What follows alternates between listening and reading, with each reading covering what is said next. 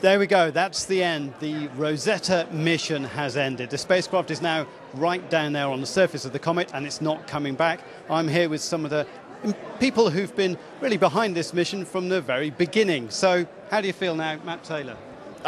It's bittersweet today. We've lost something that's part of our life. We've lost a family member, but we know that we have all of the pieces of the puzzle to go forward and solve the mysteries of the solar system with Rosetta, which is what we were supposed to do. It's about science. Now let's have that continue. But it's still sad that we've lost a family member. Just to your right is Rami Elmari, who is one of the team that works on those images, those fantastic images that we get of the surface of the comet. What's going to happen now with all of this science that you've got?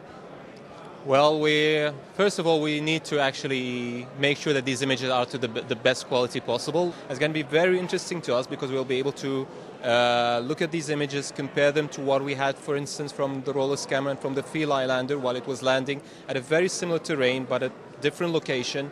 And we'll be able to actually say something about the degree of homogeneity of this mobile dusty unit. Marvellous. And actually over here, I'm going to come back to you in a second, but over here we have the younger generation of the Rosetta whole experience, the big project. We've got the older generation here, Roger Maurice-Bonnet, who was there right at the beginning. Tell us about the beginning of Rosetta. Well, this mission began by a call for ideas to the whole scientific community in 1983. In 1984, appeared on our table a mission called Comet Nuclear Sample Return mission, which was either an asteroid or a comet. It took 10 years before we could really design the mission according to what Rosetta is today. I must say that at the beginning, people were not very, very impressed by this idea of going to a comet. A comet is just a piece of rubble. Why should we go there? When we see today all what we have learned, it was worth the trouble and worth the dream. And just to my left here is Koen Hertz, who was the person who's really at the forefront of the whole Philae lander experience. What's it like for you today?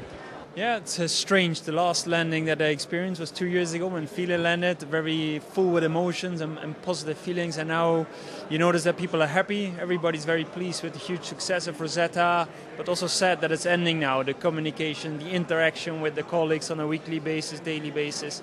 So this is it's a strange day, yes. Marvellous. Well, thanks to everybody for joining me here at ESA's Operations Centre in Darmstadt in Germany. The message coming out of this room is that the mission may be over, but the Rosetta science will continue for decades to come. I'm Jeremy Wilks in Darmstadt, Germany for Euronews.